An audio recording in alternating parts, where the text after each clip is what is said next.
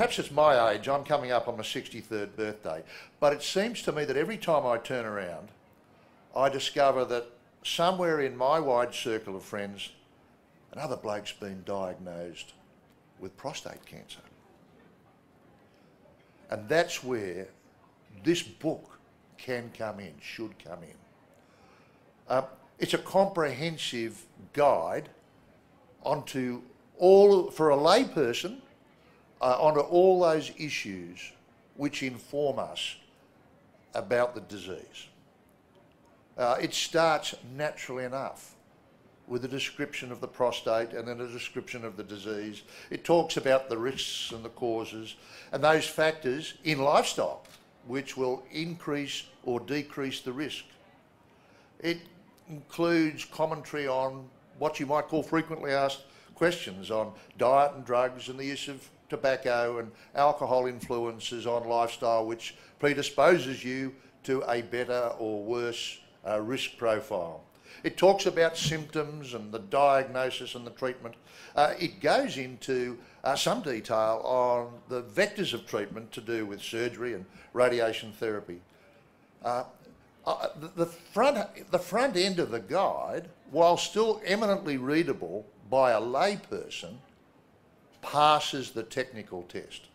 After all, the book is not something you're going to pick up at the back of the church or see lying on some colleague's desk necessarily.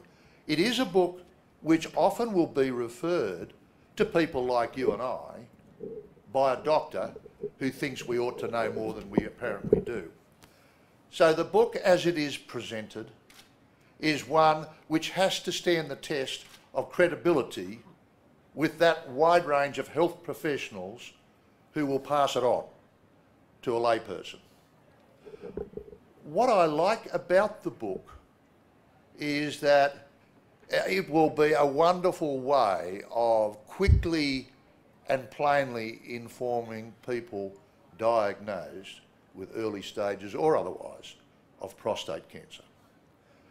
But equally, it can be passed on to people who pre-diagnosis may then be a little more sensitised, a little less apprehensive about mysterious things in their own body, which might have sinister implications, but which, if caught early, can lead to a much, much better outcome.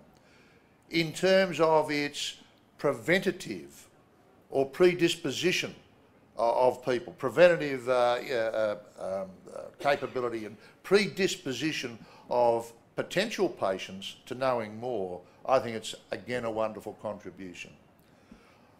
In my lay view, to see this on the shelves of GPs who deal with the men of their practice would be a wonderfully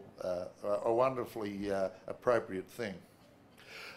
You know, prostate cancer is unique to males, but becomes an imposition and a problem and an issue to be managed by an entire family.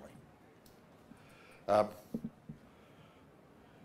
not saying about all Australian men, but I'm a sook, and a lot of people I know are sooks, and if we become ill in any way, it is our partner, our kids where there are kids, who bear a lot of the burden.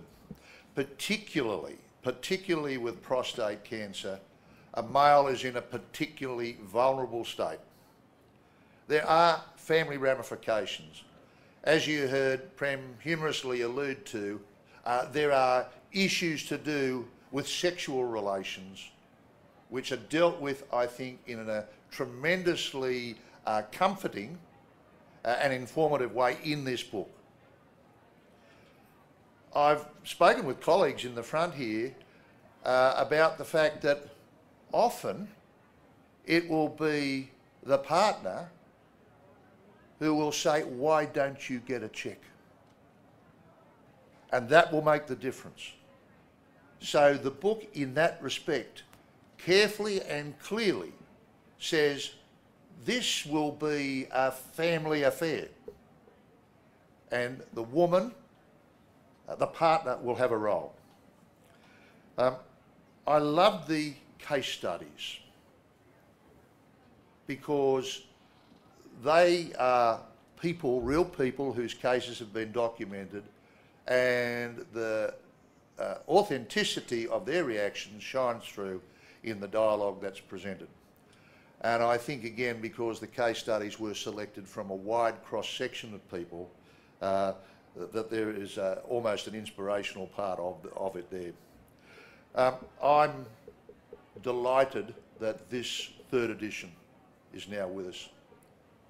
I agree with you that the illustrations, the layout, the utility of the book makes it extremely attractive, and therefore I know why you're proud of it, because all of us are the beneficiaries.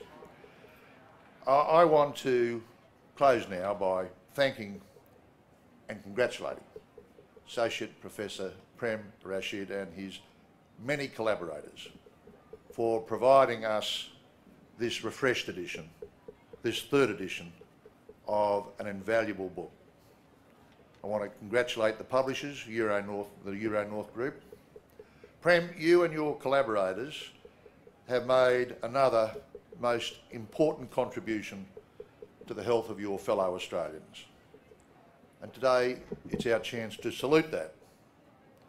To you and all of those dedicated and tireless folk throughout Australia at the Prostate Cancer Foundation of Australia, and the other sponsors who have brought this book to pass, listed here, Urology Australia and USANS. I'm probably not allowed to say that, but USANS. I'd like to, again, add the congratulations and thanks of, I think, the entire community. I was down in Melbourne the other day. I'm chairman of a not-for-profit called the General Sir John Monash Foundation, and we'd moved premises. It was my first visit. So I was wandering around this beautiful office building in downtown Melbourne in the CBD, and I was really getting frustrated. I couldn't find our new offices. So I just happened to blunder into the Prostate Cancer Foundation of Australia offices in Melbourne. I said, "Where's the Monash Foundation?" They said, "Come with me, sir." So even in this small way of directing people, I saluted that effort by saying, "I'm launching a book in Sydney on Friday." Ladies and gentlemen, here we are. We're the lucky ones who are here at the birth of the third edition, and I've got much pleasure in launching Prostate Cancer, Your Guide to the Disease, Treatment Options and Outcomes, edited and assembled by Associate Professor Prem Rashid.